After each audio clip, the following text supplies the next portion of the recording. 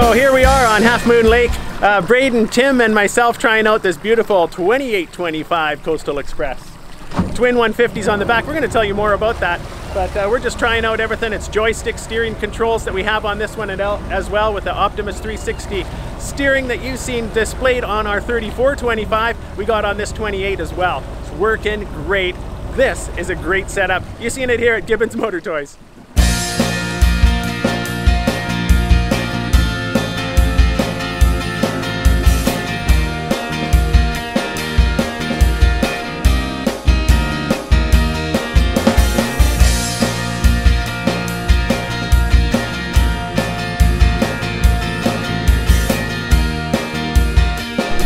Here we are out in the water with a new 2019 Kingfisher 2825 CXP. We rigged this boat with twin 150 4-strokes, and it's got the C-Star steering system with EPS steering and joystick steering.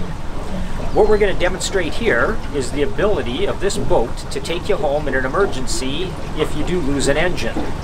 Every boat configuration is different, and this one works quite well with the 150 horse to be able to push this size of a boat, as we'll demonstrate here next. Okay, so there we are, starboard engine only.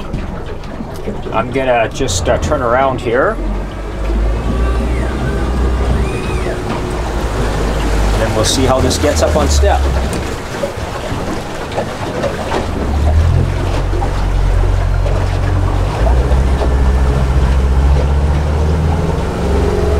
Now remember, we're over-propped. This thing's propped for twin engines. If we were just running a single engine on this boat, we'd have a lower pitched prop.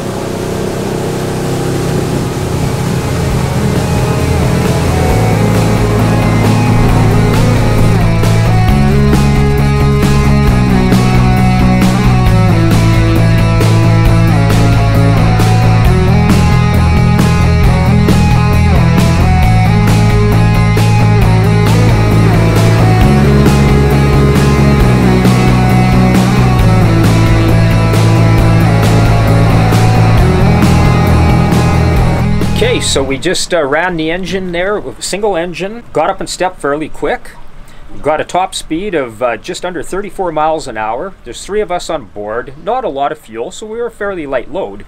But let's keep in mind that we're pitched, our props are pitched for running twin engines on this boat. So we're using the same pitch propeller, and even with that being over pitched by 4 pitches, we still got high 4,000 RPMs. And achieved again just about 34 miles an hour, got on step very effortlessly. It's a good testament to how efficient these hulls are and how little horsepower it takes to move them and how efficient they are.